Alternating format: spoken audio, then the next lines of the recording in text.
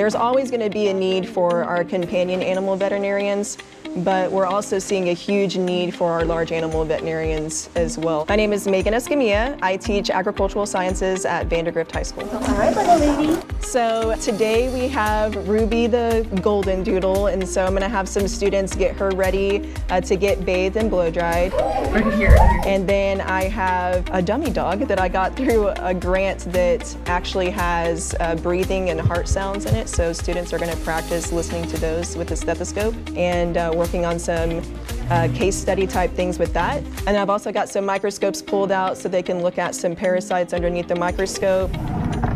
And then I've got another dummy dog type deal where students are going to be practicing their bandaging skills that we learned last week. I'm really glad that Vandegrift had this program. I didn't even know that it was a thing when I came to Vandegrift.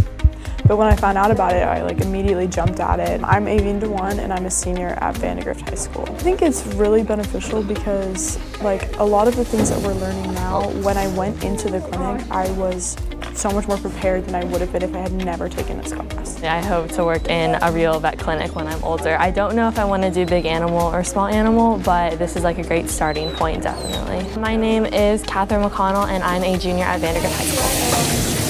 And make sure the water is warm. I love it. It's so much fun. Miss Escamilla is a really, really great teacher. She really takes her time to explain things to us, and she gives us so many opportunities to work on our skills. This is a group activity. Everything in this class is teamwork. When we're doing grooming and stuff, she has everyone gather around. Everyone does it with her.